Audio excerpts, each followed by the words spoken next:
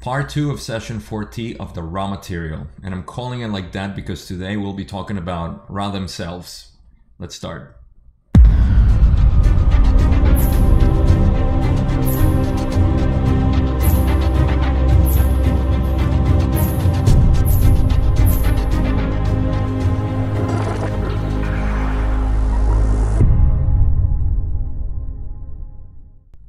So, this part is exclusively dedicated to raw because most of the questions that are relevant in the rest of the session are about them, except for a couple of ones at the end that has to do with channel books and information about that, but most of it is just about raw. So let's just get into the first question that Don asks, which is, of what density level is raw? Ra explains, I am 6 density with a strong seeking towards 7 density. The harvest for us will be in only approximately 2.5 million of your years, and it is our desire to be ready for harvest as it approaches in our space-time continuum. This is cool to know because we first realize in the books that Ra is also waiting for a harvest. Now, the details of that harvest I don't think are very well explained, but it's fun to know that everybody is on their own cycles. And this kind of makes sense once we understand the evolution of the planets and the entities living in the planets. But little spoiler alert, we actually get to reside in stars in higher densities, but we'll get to that in future sessions if we haven't talked about it already in other content that I make. But that's pretty cool to know that they are also part of a harvest and they're waiting for that. Now it's going to take approximately 2.5 million years, yes, and that is of our years. They experience time in a different way because they are in a different space-time continuum, as they say. So pretty cool there. Next question is, and you ready yourselves for this harvest through the service you can provide. Is this correct? Ra says this is correct. We offer the law of one, the solving of paradoxes, the balancing of love-light, and light-love. Don asks, how long is one of your cycles?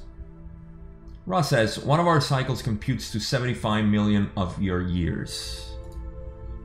Don asks, in your service in given the law of one, do you work with any other planets than Earth at this time or just Earth?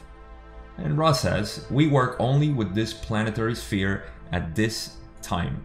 So far we got that they polarize, and this is something that becomes more obvious, and I think it's relevant to talk about it now, especially in our reality here in third density, is that once you polarize, you want to seek more polarization, especially if you're in 6th density. There's only one way to polarize, which is service to others. And as we go in levels of consciousness, it feels like the amount of work that you can do to polarize, it's diminished. So the higher the density, the lower the amount of work. At least that's how I understand it. Don't quote me on that, or maybe quote me on that because I'm saying it. But I'm not sure. That's what it seems to be. And in 4th density, there's going to be less work to be done for polarization. Why this is relevant for us? Because we reside in the heaviest density, which is 3rd, and we here can polarize tremendously. Like Ra says, there is a lot of catalysts here that we can use. So that's just a pragmatic side of understanding this part, and this can possibly mean that, and this is just something that I've thought about, when computing the time frames that they have and the time frames that we have in these cycles. They have a way longer, 75 million. I mean, we have a 75,000 cycle here for total harvest. 3 major cycles and 1 great cycle, or master cycle.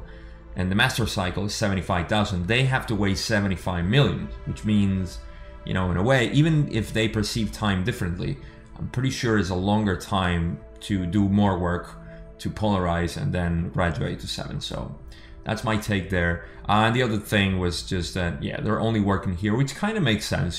They should be invested in one planet at a time. And we should be grateful that they're here. So let's keep going. So Don asks, you stated that you were called by 372,000 Earth entities. Does this mean that it is this number that will understand and accept the law of one? And Ra explains, we cannot estimate the correctness of your statement, for those who call are not in every case able to understand the answer to their calling. Moreover, those who were not calling previously may, with great trauma, discover the answers to the call nearly simultaneously with their late call. There is no time-space in call. Therefore, we cannot estimate the number of your mind-body-spirit complexes, which will, in your space-time continuum distortion, hear and understand. So the question was pretty simple. If 352,000 people who were calling, and this is a number that Ra gave previously, are the people that can understand the law of one. And Ra's making a huge distinction. The people calling may or may not be aware that they're calling in this regard. And also the people who are calling may find the answers right away. So there's no way to estimate how many of those 352,000 people can understand this material. And likewise, I derive that even if people were not calling, like me, for example, who didn't call for 25 years, I can possibly understand and at least familiarize myself with this material. So the question was kind of weak in terms of what it was asking and how it actually works, and it's just fun to see the mechanisms behind it. So that's what basically Ra is saying here. It's rather simple. Let's go on. Don says, how do you normally perform your service of giving the law of one? How have you done this over the last 2,300 years? How have you normally given this to Earth people? Ra explains, we have used channels such as this one, but in most cases the channels feel inspired by dreams and visions without being aware, consciously, of our identity or existence. This particular group has been accentuatedly trained to recognize such contact. This makes this group able to be aware of a focal of vibrational source of information. And this is something that I've talked about in the past, like how this group of Carla, Don, and Jim had such a harmony that they were able to channel this information, kind of receive it. They were vibrating in that specific frequency that was necessary for this. But at the same time, he's given some pretty cool information here because they do communicate through dreams and visions, which is something that we all have access to. So making a call for not only Ra, but the other entities of the Confederation of Planets may yield some good information, you know, through dreams, visions, and so on. Again, channeling is a tricky thing. Carla did an extent work on this, and I would recommend that you find that out. Obviously, the links for all that are in the description here for the LNL Research website. But it's particularly cool to see that this information can be also channeled just regularly, you know, through visions and so on, because they are always trying to help us in many ways, and it's always in a mysterious way. They cannot just come down and say, hey, we're here, let's have a chat. So pretty cool answer there. And Don asks, when you contact the entities in their dreams and otherwise, these entities first have to be seeking in the direction of the law of one. Is this correct? Ra says this is correct. For example, the entities of the nation Egypt were in a state of pantheism, as you may call the distortion towards separate worship of various portions of the Creator. We were able to contact one whose orientation was toward the one. And again, that's a little distinction here just that I didn't mention, but that's exactly what we were talking about before. It doesn't have only just to be with the law of one and Ra, you know, or specific, like you have to know which entity you are channeling. This is why you always challenge the entity that, you know, that come in, if you're a channeler, of course, to identify themselves as coming from either the conscious, Christ consciousness is a big one because a lot of Christians have that devotion, and that's what Carla used to do with all the entities, just challenge them in the name of Christ, basically. And there are other methods, of course, but like he's saying here, or they are saying here, not he, They, as long as they have seeking towards the one, and this is just something that may be out of, you know, out of nothing. It could be without previous knowledge, is what I'm saying. Like all this academic information and knowledge that we have, it could be just somebody, say, in the jungles who have no idea about all this material. They don't even need to read or anything, but they're seeking the one in their vibration, the way they see the world and everything, and they'll most likely be contacted by them. So again, just a small distinction there that I think is relevant just to share. Let's go on. Don asks, I assume that as the cycle ends and inconveniences occur, there will be some entities who start seeking or be catalyzed into seeking because of the trauma and will then hear your words telepathically or in written form such as this book. Is this correct? Ra says you are correct, except in understanding that the inconveniences have begun. This is a very quoted part of the Law of One, the raw material itself, because Don is asking about the inconveniences here on Earth for the harvest, and from 1981, Ra already said the inconveniences have already started because the harvest is now, basically. So it does leave a lot to, and this is something I'll throw in just because I can. But there is a process right now, which is the harvest, and I think I've been changing my mind in terms of how the harvest works and the solar flash, which the two seem to be linked. And there, from my interpretation, again, this is just my speculation, I feel like this ascension process is the harvest, and it's becoming very difficult with inconveniences, like Ra says. And this gets interpreted also by the reaction of the Earth and cataclysms, so-called cataclysms, or geology and weather patterns in the Earth.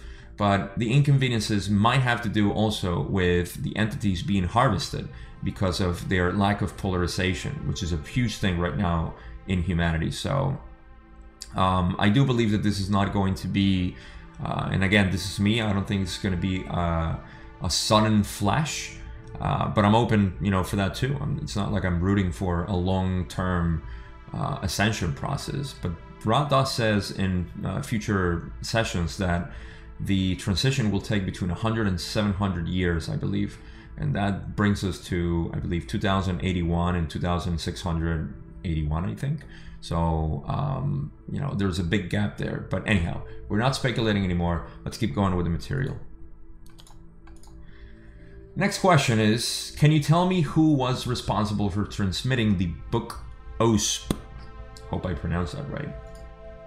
Ra says, this was transmitted by one of Confederation Social Memory Complex Status, whose idea as offered to the Council was to use some of the known physical history of the so-called religions or religious distortions of your cycle in order to veil and partially unveil aspects or primal distortions of the Law of One.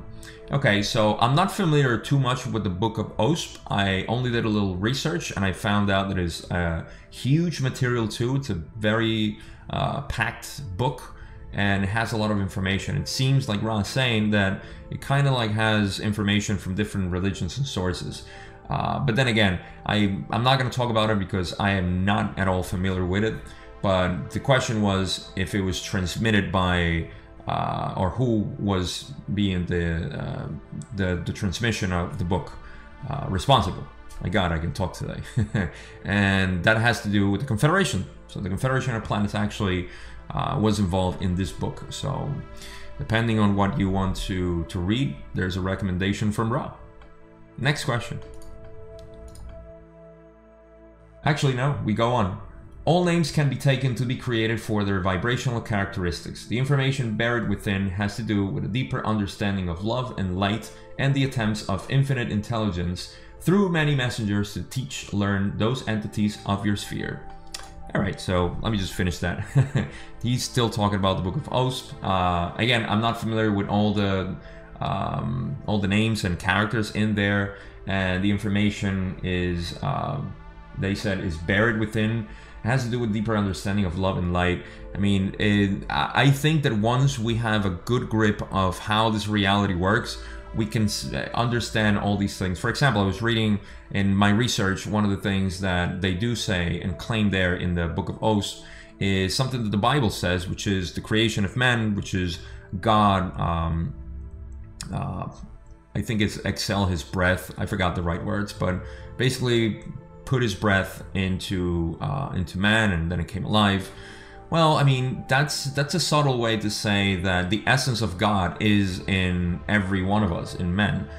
There wasn't just one man that came here, you know, and we have that understanding already. So it's kind of symbolic, and we can at least interpret it. You know, there's no ultimate truth, and we'll get to that couple of words in a little bit, but ultimate truth is just, you know, what you believe, and what you believe is always changing. So again, you know, if you are inclined to check out this book, I have it in the description if you want to go and see it and read it, and maybe let me know if it's cool. I might read it. So Don is asking, have there been any other books that you can name that are available for this purpose that have been given by the Confederation? Ross says, we cannot share this information, for it would distort your discernment patterns in your future. You may ask about a particular volume. Denied. You got denied there. Okay, so Don asks, who transmitted the Urantia book? Ross says, this was given by a series of discarnate entities of your own earth planes, the so-called inner planes. This material is not passed by the council. Alright, so the Book of Urantia, again, I'm not familiar with it. I've only read some information about it. It's kind of cool because it's very mysterious in the way that it came about. Some person that it's not really disclosed who it is was channeling this information in a very weird way in its dreams, and through notes that were found, I believe, in his house all over. And apparently it was him writing them while he was asleep or unconscious. And this was all gathered by a psychiatrist that was working, you know, with this person. And, you know, the story is pretty cool. Again, I have the links in the description if you want to check them out. But Ra is saying that it was not passed by the council, and it was discarnate entities of our own earth planes, which may mean the people that we know as the Anshars by Corey Good. It could be other entities who live in our lower planes, or just somehow in our dimension. Hard to tell. He doesn't expound on it, so that's all we got. Again, the Urantia book in the description if you want to check it out. And again, let me know if it's cool. I might, you know, take a look at it. So now he's asking about Edgar Cayce. Really cool stuff. Who spoke through Edgar Cayce? Ross says, no entity spoke through Edgar Cayce. Where did the information come from that Edgar Cayce channeled? Ra explains, we have explained before that the intelligent infinity is brought into intelligent energy from 8th density or octave. The one sound vibratory complex called Edgar used this gateway to view the present, which is not the continuum you experience, but the potential social memory complex of this planetary sphere. The term you peoples have used for this is the Akashic record, or the Hall of Records. This is the last question which you may now ask. Okay, so I made that little notation there because this is not the last question, and I'll get to that. But first, Edgar Cayce. Edgar Cayce is known to have done telepathical predictions on people. I think it was over 2,000, or I forgot. It was thousands of just remote, basically predictions of people and diagnosis too. Edgar Cayce is fascinating in that regard. And speaking of the Law of One, a lot of you guys are familiar with David Wilcock. David Wilcock seems to be the incarnate or reincarnation of Edgar Cayce, and there's a huge case, you know, behind this, which is pretty cool. And I do believe it, you know, to a great degree because the similarities are pretty much there. But in terms of the channel information, like Ra is saying, there's no channel or there's nobody channeling this information to Edgar Cayce. He was actually just accessing the Akashic records, or the Hall of Records, which is, again, the way I see it, and this is something that started making a lot more sense as Edgar Cayce's prophecies or just predictions started to fall off over time is that it has to do with time space. Time space is where time is three-dimensional, so we can see what Ra calls the probabilities, possibilities vortexes, which are just the possibilities of something happening because of the current state of space-time. And Edgar Cayce had that access through Intelligent Infinity and was able to see the highest probabilities for something to happen. And that's how he got access to all this information. But one of the things that is known is that in his predictions, as time went on, I think in the 70s or 80s, I might be wrong on the date, but the thing is that his predictions started falling off because he wasn't pretty accurate, and that may have to be with the distortion towards time-space that happened now that we're getting into the higher vibrations of the Earth, and things start to be much more improbable. So just a little bit more information there. And the reason why I left is because Ra says very often in the book, they say it's the last question, and then they say we can answer brief questions. So that's the last question I want to leave because I think it's pretty cool what they say. And Don is asking, can you tell me if we are accomplishing our effort reasonably well? And Ra says, the law is one. There are no mistakes. And I thought that was very powerful to end this video because we often tend to think like Don, you know, if we're doing something right, if we're doing something wrong. And I love Ra's answer because they say the law is one and there are no mistakes. And we can apply this to ourselves in this reality, in our experience as humans, because we are kind of obsessed with the right and wrong mentality, the good and evil. And we don't understand that these concepts are just a way to perceive the world, not to live it. Huge distinction there. And when we act upon, say, our environment and our reality, there is no mistake. We just do the things that we feel we need to do. And I always say, like, the intention is what matters. I mean, that's not me, but everybody says it. But the little spin that I give it to is that no matter what you do, you know, you always have the intention of doing it for whatever reason. Even if it's, you know, if you are inclined to do something that you